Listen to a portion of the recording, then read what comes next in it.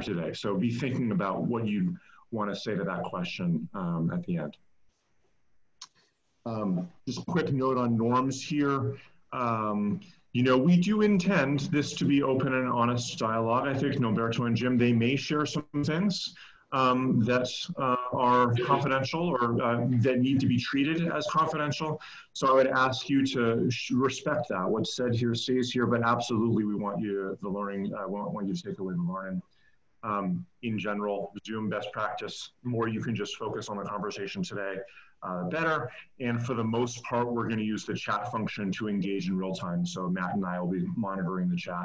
And if you want to get in on something as we go, feel free to put it in and we'll take care of it. And as is the norm these days, things sometimes happen on Zoom in terms of internet challenges. We're just going to roll with it and be flexible. So I ask you to be flexible and roll with us as well. We mentioned the strategic CFO guide, and so I do want to just orient us to there at the beginning. We have convened these CFO networks. The Aspen Group goes back now over 10 years, and in some ways, ERS has been a student of what strategic CFOs must know, do, and ask over that time. Last year, we put out the strategic CFO guide, which we intended to capture learnings from this group over the last decade. And so in that guide, if you're not familiar with it, we lay out key areas of responsibility, what that means and what your core functions are within this bottom responsibility of aligning resources to strategy. We think that that's a hallmark of a strategic CFO. And then we lay out 3 key mindsets: look forward, reach outward, and focus on how well, which is where a lot of the return on investment work comes in.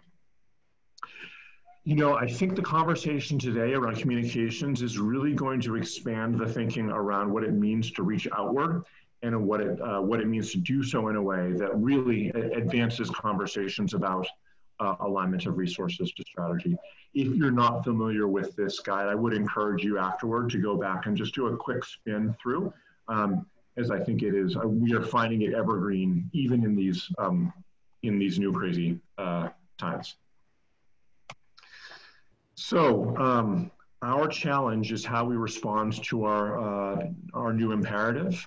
How we integrate social distancing into our allocation of people, time, and money is what the graphic is intended to represent, and how we engage others in that work. So this is what we're going to be focusing on today, just to sort of pivot now into the meat of it. We think that a strategic CFO right now, particularly with all of this uncertainty, that the key here is being a strategic communicator. And we need to both enable transparency and at the same time acknowledge what is not known.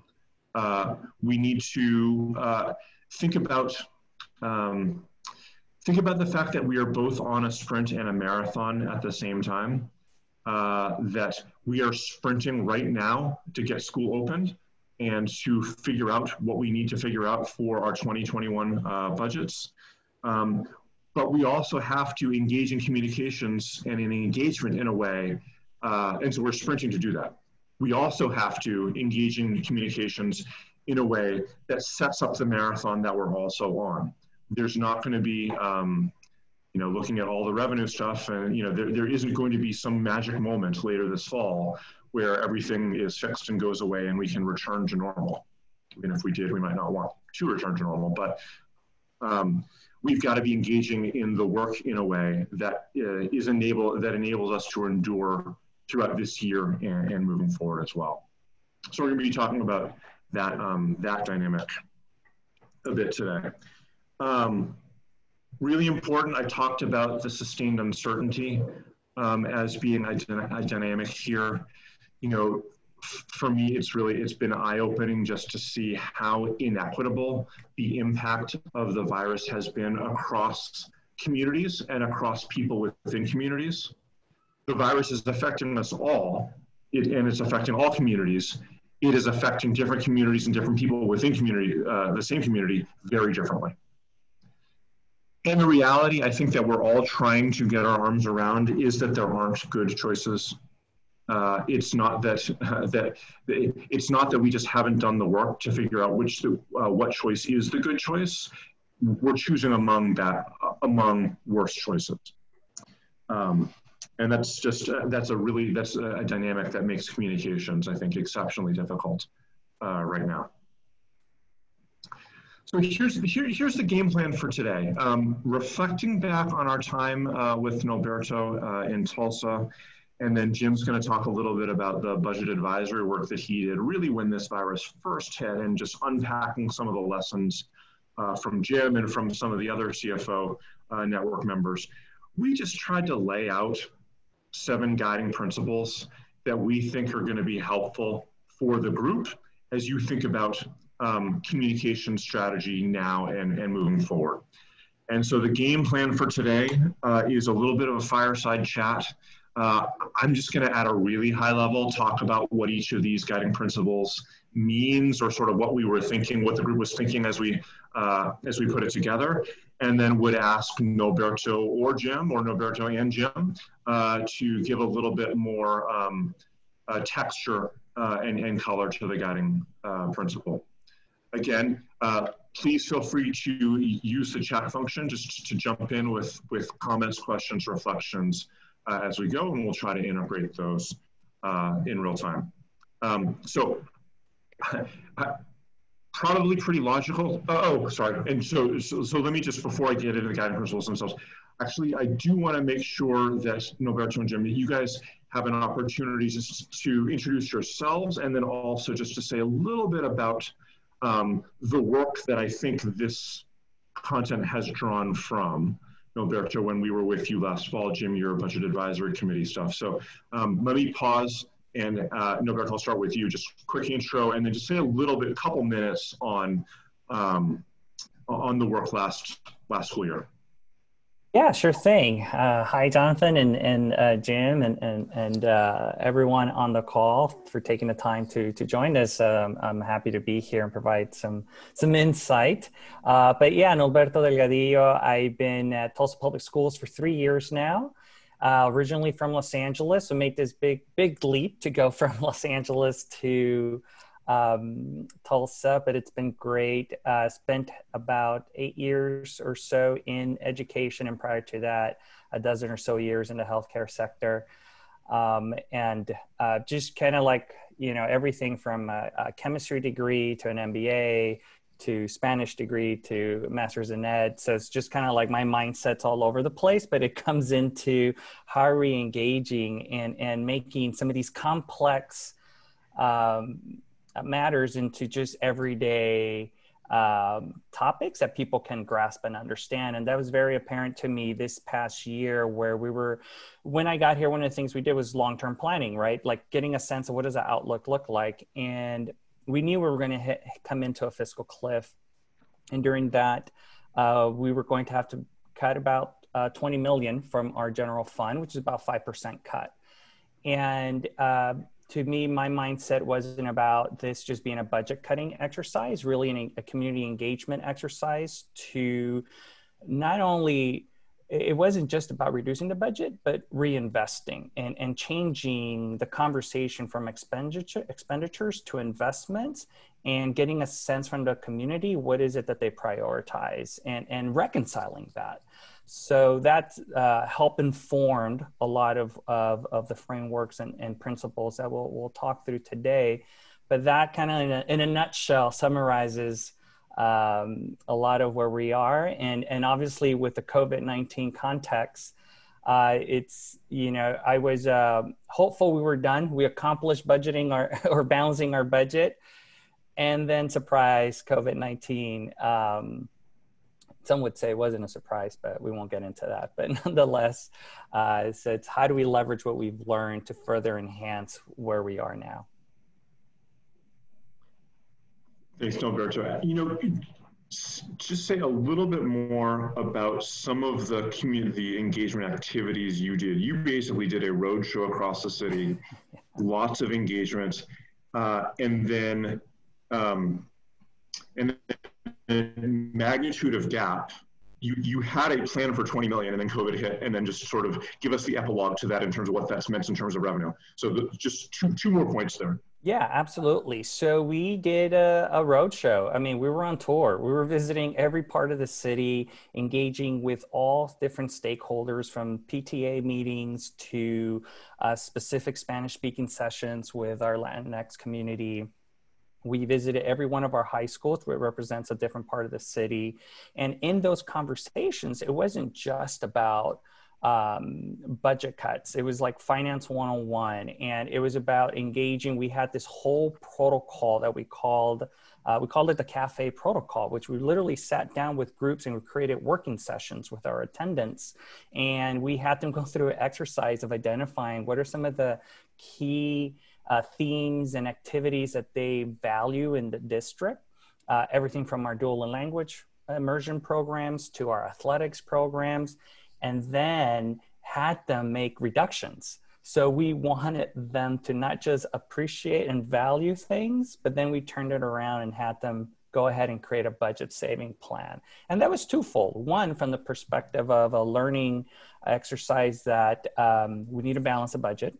But then the other aspect of that was we wanted them to feel the same tension that we as administrators are feeling when we're having these conversations regarding budget reduction. So it really was full blown. We developed a budget advisory group made up of local business leaders and church leaders and other community members to help guide some of the conversation as well. Subsequently, we balanced the budget, made decisions, which included everything from closing schools, raising class sizes, to reinvesting in other areas. So it was really a collaborative process. But now then with COVID-19, we reduced our budget, achieved close to 20 million. It was about 18 point something million dollars. You know, at that point, it's a rounding error. And now with COVID, we were faced with a $7 million budget shortfall due to the state recession and all of the impacts there. And we had this toolbox that we worked through during the first half of the year that we were able to leverage to communicate and get ahead early on. And I mean early on, like in March, like setting the tone to what to expect into FY21. So with that, obviously the CARES Act was a huge component to helping manage that, but that only goes so far. But as we're having these conversations, we are leveraging a lot of what we learned from community surveys to those engagements with even our labor union group to collect all of this information to help organize our thoughts and plans for where we find ourselves now. Thanks, Norberto. Jim. Okay, well, thank you, Jonathan, and good morning or good afternoon to everybody, and thanks for joining us today. As Jonathan said, I'm the CFO at Denver Public Schools. I've been with DPS for a little over 2 years now, initially running their choice and planning office, and then moved into the CFO office late last year. And my career has all been in public finance in various areas, through state and local government, and working some internationally as well. I think the key really for our conversation today, probably the most illustrative part of what we've done, and Jonathan referred to it, really had to do with a pretty intense community input and community engagement strategy that we embarked on right as it was clear that the pandemic was going to have impacts that were going to be dramatic on our finances. And so we formed a budget advisory committee that had stakeholders from across the district: parents, students, employees from our different bargaining units, school leaders, board members, members of our different accountability groups. It was about a 16-person committee, and we met with them on a weekly basis, and then a couple times a week through starting in late April, early May, and then from then through the middle of June, as we looked to take on this budget gap that was emerging. As we went through that process, the budget gap settled in at about $65 million once the dust kind of settled in the state budget. And Jim, what percent is that? Yeah, thank you, Jonathan. That's on about a $1.2 billion budget. So to give you a sense of that, so it's about 6% ish, a little less of the budget, and so it's a meaningful number for us. It's a number that is that required some pretty significant work to take on, and I think it's also important that I'm sure as Norberto's seeing, as many of you are seeing across the across the country. We don't see that as a one-time challenge. And so what that meant was that we had to be looking for solutions that were going to be ongoing solutions. We worked with the group to evaluate essentially trade-offs of different options to address the budget gap, really trying to take a hard look at what are the values implicit in the different options we were looking at, and who were the stakeholders who were impacted by them. And really trying to kind of work through those and evaluate those options, as a group. And we used some budget simulation software to help do that. And it was a challenging exercise, but it was a way that we were able to engage in a meaningful way with our community in trying to develop a strategy to take on the budget gap that we could then take as recommendations to our board of directors. Okay, thanks. So let's get it. Let's actually jump into it here. I think one of the themes that jumps out to both of your intros here is communications as part of engagement and not as its own thing. I sort of, you hear that very authentically in both what you're saying. And I think part of that engagement and is grounded then in these guiding principles. Now, both of you in your respective areas started with a set of guiding principles for each group. And I actually would ask both of you maybe to comment on this. Actually, Norberto, let me start with you, and then you actually want to look at your guiding principles. Norberto, I remember you saying that this helps us focus on the why of the work first before we get to the what. I also remember you saying to me at one point that it helped people understand what not to do, or what the boundaries were. Do you want to just sort of start with that as the opening, and then we'll look at Jim. We'll look at some of Jim's artifacts. Yeah, absolutely. I think one of the key things for me was building understanding. So as we start thinking about, it's just not an opportunity to share data, but it also allows for engagement. So it's not a one-way street from a communication perspective. It really is an engagement process, because we talk about transparency a lot, and so if one can be as transparent as possible, but without the explanation of what you're being transparent about, it's going to be difficult to get any sort of buy-in or collaboration. So that building understanding was important, because we may have specific set of principles, we may have a specific investment mindset that if we're receiving feedback from the community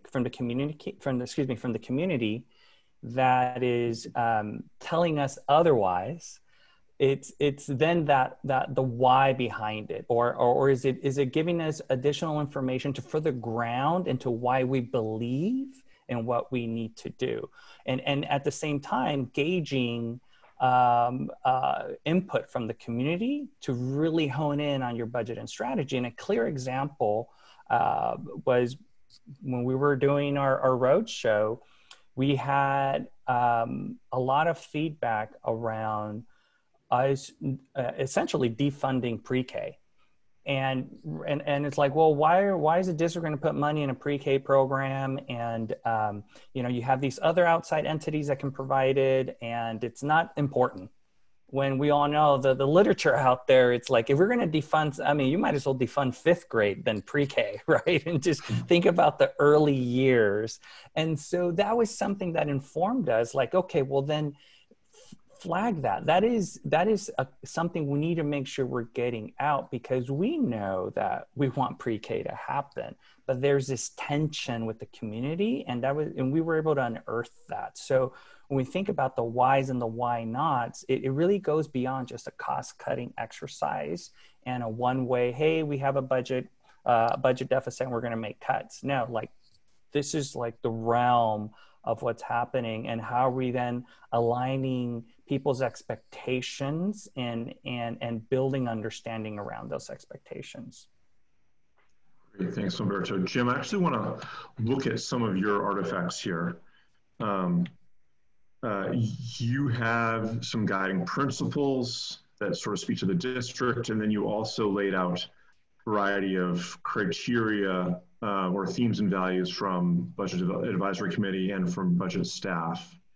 One of the things that you and I had talked about is that the guiding principles ultimately become criteria for decision making. And so if we are aligned on the criteria for the decision, it makes it much easier to get into then evaluating option A versus option B versus option C.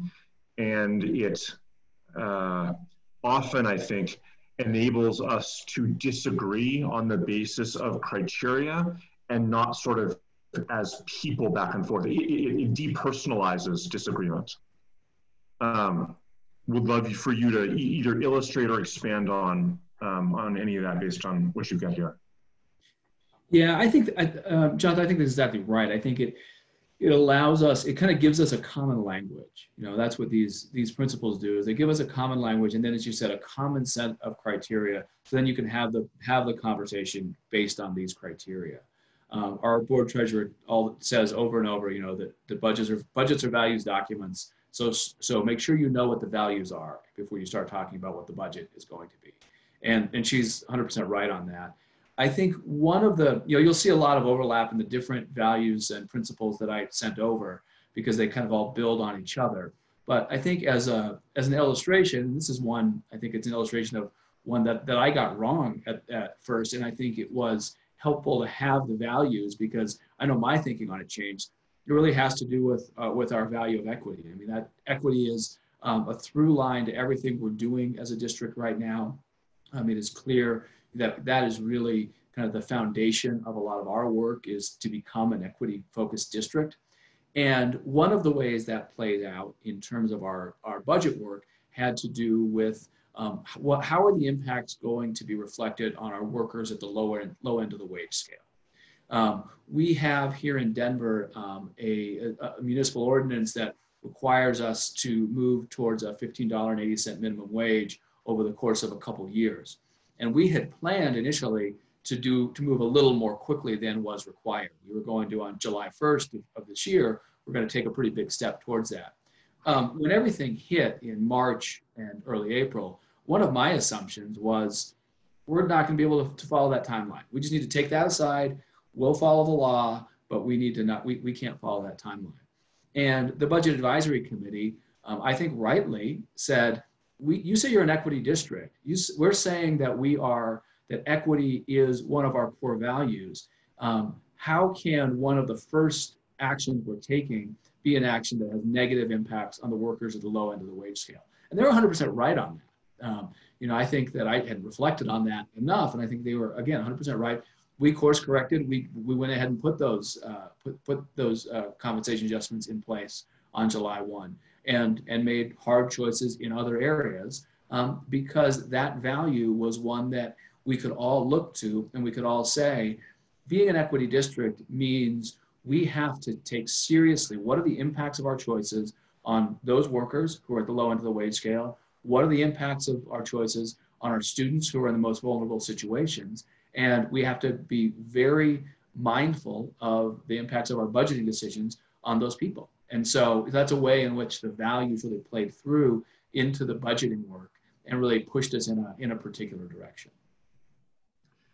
Thanks, Jim. So if you are facilitating decision-making in your system about resources, and reasonable people are advocating for significantly different things, I would say you have the opportunity to ground those conversations and potentially those disagreements in a set of guiding principles or in a set of decision-making criteria just to be able to get at the crux of potential disagreement. I'm going to keep us moving here. Guiding principle 2, engage stakeholders early and often, provide transparency into budget projections and impact. Now, this is, I think this sounds obvious and a no-brainer. This is actually complicated. I'd say one piece from social science, just in terms of how adults make decisions, it is really hard for an adult, for a person, to receive a bunch of information and make a high-stakes decision or render a high-stakes opinion about it in the same interaction. And so there's a whole readiness strategy in communications that we want people to start grappling with the things that we're going to ask them to weigh in on before they actually weigh in on them. So that's a really important, this is from just sort of, human cognition, why it's important to engage early and often. The challenge that sometimes creates is twofold. One is, you know what, the earlier we engage people, the less certain we are about what we're engaging them in. My revenue projections typically are way better in the spring than in the prior fall. And second, there's a whole sequence to it. I have learned as a budget director, do not get the public out in front of your board. There has to be an order to how people engage in new information. And so it just makes then getting out early and often a bit more challenging. So would ask either of you guys to add or contribute or illustrate this point. I don't know that we need to look at any specific slides unless you're feeling like compelled to do so, but what has this looked like for you? What have you realized what you shouldn't do? Any critical lessons from your experience? Well, sure, I'll jump in, Jonathan. I mean, I think one of the places that we have seen this play out has been in working, and I think we'll touch on this again later in some of your comments, Jonathan, but has been working with our board on having consistent information that they're used to seeing. And so it allows them then to, we look at our 5-year projections in the same format every time. We look at a range of projections every time. And so what that allows them to do is to kind of digest that, think about it, and then we can move through that cycle a little bit. I think the other thing that was helpful in the Budget Advisory Committee was having a sequence where we spent a few meetings just trying to gather options and lay out, here's what the lay of the land is, and we didn't move to any real conversations about prioritization or trade-offs or recommendations until we were well into the process. And that was, 2 or 3 meetings of just kind of laying that groundwork to let people kind of sit with that and try to understand the context a little bit better. And I think in that case, that was an example of it working pretty well. Yeah, Roberto, you had that go ahead. I know you have a super team. I don't know if you want to talk about them in relation to community stuff. Yeah, absolutely. So we are the cabinet. We call it a super team, superintendent's team. None of us have any specific superpowers, but producing money would be one. But at the end of the day, one of the key things that's been critical is, and Jim touched on this, is like it's the framework of building an understanding. Then what are then shaping the choices based on that understanding, and then eventually making decisions or committing. And it's like the way I've approached it with the cabinet is I don't want them to get to a point to make decisions. And the same thing goes with the board or with the superintendent is I don't want to get them to a point of making decisions, or at least, or even prior to that, shaping choices, understanding the decisions to be made without grounding and building understanding. And without, if they don't understand cash flow, or why is it that there's underspend, and some of these basic components that can then help to understand the context of why is it that we then have these decisions, they're not going to have trust in the data. They're going to feel rushed to make decisions. So it's reiterating and building understanding, and then sharing. Okay, well then these are then the decisions we have in front of us, and whether it's different, what I like to call levers, and one aspect or another, and implications of pulling one lever over the other. And again, this is all within the context of grounding before making a commitment, before making decisions, so that when we get to the making a decision, making a commitment, it's not it's the question around why was already answered. We've grounded, we've built understanding, fleshed out the different choices, and we're ready to make a decision. And the way I've processed that, it for me is super helpful because it helps me ground in the context of everything. But then it also further helps build like this, what I like to call like champions of information. Because if I know that the cabinet is grounded and have a solid understanding, they're going to disseminate that to their respective teams. You know, that board member or the budget advisory committee member who happens to be a parent, they're going to go talk to the other parents and see like, whoa, no, I've heard it. Like they'll come back to me. Like I was in a conversation at the grocery store and just kind of laid out the projections and why we find ourselves in the situation we find ourselves. So there's these benefits to really focusing on building that foundation, building that understanding, because it'll help shaping the choices and making then those commitments. It'll just stick. It'll be easier to stick and easier for people to accept. Yeah. I mean, Norberto, I think that actually fits with number 3 here as well.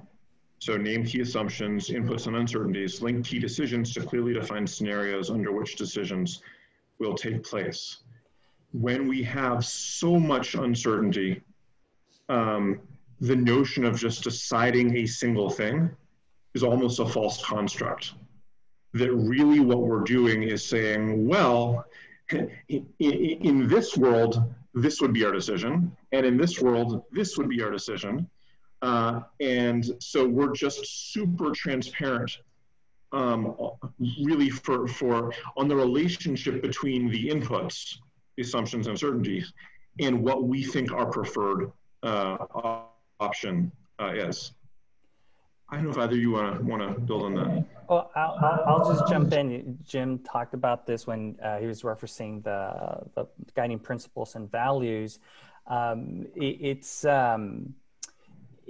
like to think about like setting the dimensions to the sandbox. And I think one of the artifacts I have there, it's we name as we were that one. Yeah, as we were thinking about our strategic positions and communicating the assumptions under which our investment criteria is going to help drive some of our back to school planning.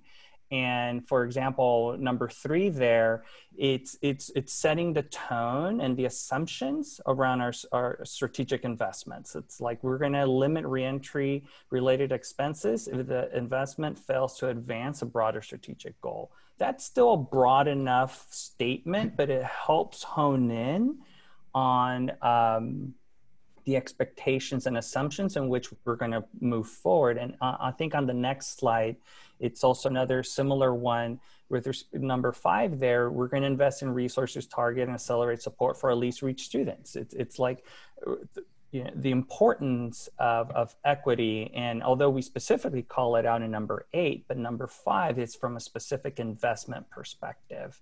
And that's just really important as we think about like, what are then all the different type of expectations that folks should be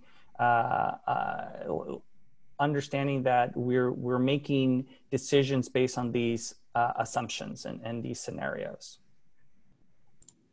Thanks. Yeah, Jonathan, I think I think that's, first of all, I think that's really helpful. And I think I really think the comment on setting those clear expectations for uncertainty is really, and for kind of being realistic about what you can do right up front is something that is a good lesson, and one that we probably could have learned from at the beginning. And I think that, you know, that really resonates, Gilberto, as you're saying that. I think the other tool that we used with our stakeholder engagement was, rather than trying to move towards a recommendation, as you said, Jonathan, I think the challenge was, how do you say, here's the decision, when, I mean, I kept saying throughout this, you know, our worst case keeps becoming our best case scenario. And we went through about 8 weeks of that, where it just felt like that was just kept happening over and over again. So as you're going through that, how do you actually come up with a recommendation? And rather than doing that, we just established tiers, and we said, look, tier 1, these are the things, board, as a budget advisory committee, board, we think you ought to do these. Tier 2, these are ones that you need to strongly consider, and you need to understand there's some real debate about these. And here's the debate that's underneath that. Here are the trade-offs that we're looking at. And then tier 3, here are the things that are kind of hard, that you should only get to kind of at the end of the conversation, you know, only if you have to. It's Jonathan, thank you for pulling this up, because this was the situation we were looking at, where the top line here was these were our revenue projections back in January. And then everything below that were the different scenarios that we were evaluating, anywhere from $44 million down to $104 million down. And so obviously the range is so big that we couldn't say, here's the recommendation. And so by going at it in this kind of tiered way, we were able then to have an organized conversation about that, really debate these things in a meaningful way with the Budget Advisory Committee, and bring something forward to the board, knowing that by the time we got it to the board, the world would have changed from when we were talking about it. And so we were able to kind of to manage within that uncertainty that way. What I like about that is that it preserves, I mean, in some way, I'm just like moving us forward a bit, but like it preserves your discretion. Yeah. In that you know that whatever assumptions you have now are going to change. And so you need to engage others in ways and communicate in ways that preserve your flexibility down the road. So that's a good example of that. I think the other important face of this issue is that the time frame of the decision really matters, and that the more uncertainty there is, the more I'm going to focus on making decisions that apply to a shorter period, to a reasonably short period. So if Jim, I don't know if your minimum wage idea is relevant here, but I don't know a lot of districts right now that are agreeing to multi-year COLAs in their collective bargaining agreements. This is probably the single worst time to ever lay out a 5-year deal, because who knows? Comments or reactions on preserving flexibility?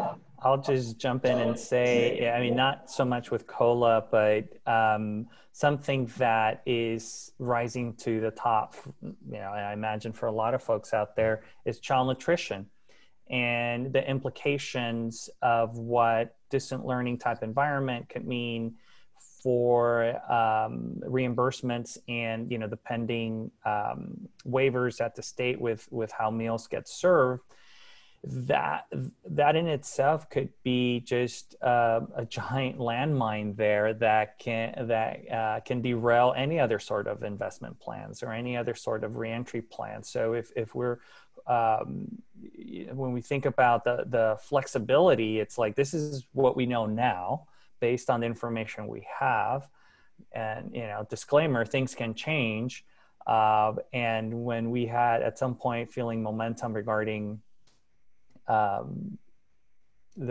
getting some help with child nutrition, or at least thinking about the HEALS Act or HEROES Act, you know, whatever additional stimulus dollars, but that's out the door. But that was part of the conversation. So this is unknown, and so planning for that and communicating that, because that is now something that we need to plan for, and it shouldn't, and the repercussions from that, right, aren't a surprise, because we've been talking about it. But it is that interesting place where you find yourself with needing the flexibility to manage expectations with the board, with the public, with your cabinet, and then, you know, getting into balance and seeking input and then ultimately having to make decisions. And some of those decisions are going to be contingent upon what you know at that moment in time. Yeah, yeah. Okay, I'm going to take presenter's prerogative, Jim, and just advance this a little bit to talk about balancing seeking input with the need to make decisions. So there's a couple layers to this that I just want to name here. So first, there's just an allocation of time issue. At some point, we just need to make the call. And it can be tough, particularly in moments of uncertainty, for leadership to actually just exercise that judgment in the face of all the uncertainty. And I sometimes worry a little bit that seeking input can be a little bit of a crutch or even an excuse unconsciously. I mean, just because it's sort of natural. So yes, we want to collect input, but at the same time, we've got to make calls. And I think sometimes simply just laying out, being super clear on process and schedule, this is the time for input, this is the time for the decision. It's important that people understand that coming in as just part of a basic understanding of process. The second part of this, Norberto, that you made me think of the other day, is that the mirror image of this point is actually a watch out in and upon itself. What we don't want to do is be perceived as asking people for their input on something that we've already decided. Yeah, absolutely. Yeah, and that is just you want to be genuine. You don't want to come off as disingenuous. And you think about engagement, whether it's with the budget advisory committee or with community conversations. And just from my experience, the first half of the years we were going through our budget redesign process. It was right. We were getting pushback from the community. This was just a ruse, right? That, oh, you know, we already have a plan. They're just out there, you know, just, you know, dog and pony show for the sake of doing it. And, you know, and referencing things that, you know, whether previous administrations or previous point in time had happened way before, you know, I was around. And so it was building that trust and being able to communicate that. And so when we eventually rolled out our plan, you got feedback. I heard folks like, oh, wow, they really did listen to us. And we went through this process. And I think that's where you just need to call it out. If there's already a plan, then just call it out and say, you know what, this we firmly believe in X, and this is going to happen. But then these are the areas where we're genuinely seeking for some feedback. Yeah, I would just echo and I think add to that we spent a lot of time at the beginning with our budget advisory committee really talking about what's the role of this committee and being very explicit about it is an advisory committee, like that. It's in the title. The board has decision-making responsibility over the budget, and the BAC is bringing a recommendation to the board. And I think that was really helpful to spend that time up front, because we didn't have that the misunderstanding that we honestly have had in the past. I mean, no matter what you've described, we've certainly have experienced in Denver as well. To the point that as we got into June and even through the summer, we've had a couple things happen. One is tomorrow our board, or Thursday our board will likely vote to set up a standing budget advisory committee that will look at things on a more kind of methodical basis going forward, because this has been a pretty successful vehicle for considering budget questions. But the other thing I found that was completely unanticipated is people have started coming to me from within the organization and saying, hey, is this something that we ought to put in front of the budget advisory committee? Should they be looking at oversight of our mill levy? Should they be taking a look at this particular question about a bond? And it wasn't ever really envisioned to be that. But I think because we were pretty clear up front about this is the role of it, and it was seen as carrying out that specific role, it was able to generate some credibility very quickly, to the point that we can now, hopefully, it can become a vehicle going forward that we can use to continue to have these conversations. Nice. I'm cognizant of time. I'm going to keep moving us forward, and we'll have a little bit of time less than we intended for Q&A and takeaways at the end. So 6, be people-oriented and acknowledge the real impact on students, teachers, parents, and staff. I think we are in the roles that we are in because we like numbers. We're good with numbers. They make sense to us. They help us actually understand the world. But that may not be how our constituents, in fact, engage in this. And as we know, our budgets are almost entirely personnel. It is really important, I think, to think about and communicate about spending in terms of real impact on people.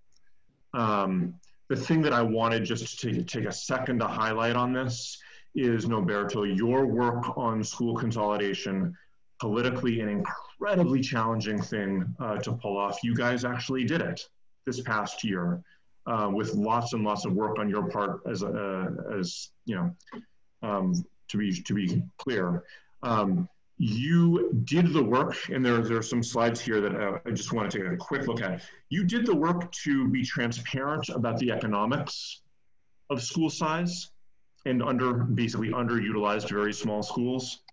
But you also shifted the conversation so that it wasn't about funding, but actually about student experience and what kids could experience in a small school versus a larger school. Do you want to just say a little bit more about these, you know, I guess. I think that last slide you just showed, the next one over, is a good one. And just really, as much as, you know, we love math and abstract thinking and conceptual concepts, I think for the everyday person, what's in it for me? Like, why should I care? And I'm married to a teacher in Tulsa Public Schools. My kids are in Tulsa Public Schools. So it's just part of the concept of like, how is this relatable? And one of the key things that's very important to a lot of families across the country is the enrichment opportunities. Is my kid going to have art, music, PE? And so we wanted to present the challenge and of like not just the enrichment opportunities in a bigger school, but then also how are we increasing the effectiveness of our teachers so that they can then provide a more robust and rigorous environment for the students. So bringing those two environments together, we wanted to just share like, okay, yeah, you know what? And in one of the previous slides, it was like, you know, whether, you know, small schools have some benefits, large schools have benefits, but really the conversation was shifted towards, yes, there's math in it, but like, what's the impact to students that you can do with some of those excess dollars? And in sharing what like the mathematical component does to class sizes, to collaborative opportunities for teachers, and bringing it down to the level of like, what does this mean for the you know, the human component? What does it mean for the teacher in the room and their professional growth opportunities? And what does it mean for the students in the room? And again, reaffirming like class sizes aren't getting bigger, but the opportunities are growing with what we can do in a larger school. So it was really honing on the people component. Great, thanks. So last principle here, Jim, sorry to skip all your awesome, awesome people orientation slides. I encourage you all the folks have access to these things. So these are the great artifacts to go back and look at your leisure some other time. Last piece, use repetition and be consistent with displays to get to insight and implications faster, including starting with a shared fact base. So Jim, you alluded to this before, so I'll sort of ask you to kick this part off. Sometimes just having the exact same display over and over and over and being really boring like that is actually really strategic. Yeah, well, my children and my team can tell you that I do boring well, so that maybe. But I mean, I think that's right, Jonathan. I think that you know, repetition is really helpful because you know, we have to remember that, you know, we spend all our day, you know, looking at numbers, looking at charts and graphs, and most people aren't doing that, right? And so you have to kind of invite them in, and the board has to be invited into these conversations. And so we have a 5-year forecast will show every time the same 5-year forecast. We have the same chart that shows here's what our fund balance is going to look like under different scenarios. And here's a historical look at our fund balance. And we just show those over and over again. And I think the other piece is that we have really made an effort, and I've really worked on this with both my own communications and with our team. We've really made an effort to be very consistent in our messaging, particularly as we've kind of come through this saying, okay, we've solved this year's challenge. We have an ongoing challenge. This isn't over. We have an ongoing challenge, and this is going to continue to require hard decisions. And we can't say that enough, because it's not a message that is fun to listen to. It's not a message any of us want to be managing in. We would all rather be in a situation where we're trying to figure out how to invest additional resources, but there's an ongoing challenge here. And we have really honed in on saying that over and over, illustrating that over and over, and then talking about, okay, a lot of the stuff we've talked about already about what are the values that are going to infuse those decisions going forward. But I do think that lesson about communications is one that is really important, about just continuing both for familiarity and also because we have to break through with some of these messages that are hard to hear, just being very disciplined about coming back to them over and over and over again. Thanks, Jim. I know we're almost at the end of the time. Matt, if it's okay, I would invite just a quick opportunity for people to either chat in their own reflections or chat in questions to Norberto and Jim. Does that make sense? Yeah, and if we stay over a little bit, I understand people might have to drop if they need to, but if you all have time to stay on for a couple minutes, we can definitely keep this open for a little while and have a little bit of back and forth. So we're not hard stop at 1 or 2 Eastern here. So okay, great. Well, Barbara has asked a question that I think Matt is directed to you.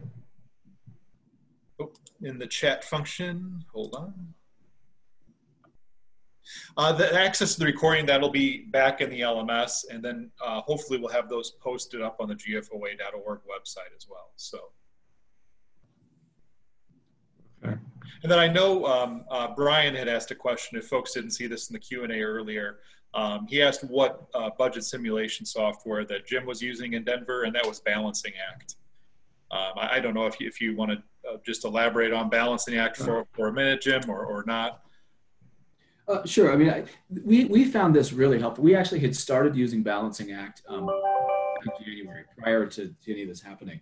And what it is a budget simulation software that allows you to essentially, you can build a budget from the ground up, or what we use in this context, we use kind of what they call their deficit reduction. So you say, look, I've got a $65 million budget gap. What are the different trade-offs? And then you start different levers, as Norberto said, and then you start kind of layering those on top of each other to try to get to that $65 million budget gap. And what I found really interesting was just, I mean, the conversation is not any different than the conversations we have every day in budget offices. It is, the graphics are done in a way that it's very friendly. It's really easy for somebody who doesn't spend their time doing this to really just kind of engage in the questions. And so when we used to do this in person, people literally would get up and they would kind of walk up and gather around the screen and have these conversations about, wait, what if we do this? What if you, if we're looking at a school, what if you add a dean? What if you do a restorative justice coordinator? Or in terms of these deficit reduction questions, what if we do a comp adjustment as opposed to some efficiencies? And it would like draw them in. So I'm really a fan of these as a way to generate kind of meaningful dialogue and to allow people to see in a very visual way, here are the trade-offs between the different decisions that we're considering. Matt, I would also I would be remiss not to put in a plug for ERS's Hold'em, budget Hold'em tool. That is a little bit less formal. It's it feels like a game actually, than the tool Denver used. And it is, so you can just go to the website and just, our website and just look up Hold'em. An individual district can customize its own playing cards for its own specific things that they want people to evaluate on. And Norberto, I think you guys used a variant of that in your process. Yeah, we did, and it's good because it's there's percents, there's some math, but it's a lot more. You get into more philosophical conversations, which gets into the people components and conceptualize making certain reductions that. And if you're you enjoy Texas Hold'em, you'll get the budget Hold'em. Making budgeting fun always helps. Exactly.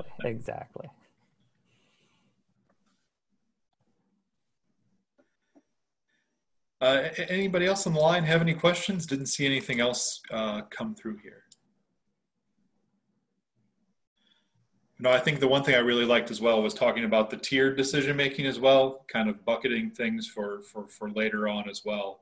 We talk a little bit about the essentials versus the nice to haves and what kind of balances you can strike with that too. So I really appreciate that. Okay. I guess I would ask participants on the phone here just to reflect on something that they are taking away from this. What's something that you can pull forward into your work as you think about it, budget and finance communications this year? And is there some lesson or guiding principle that you'd consider adding or modifying to the list that we've got here? Would certainly welcome that feedback as well.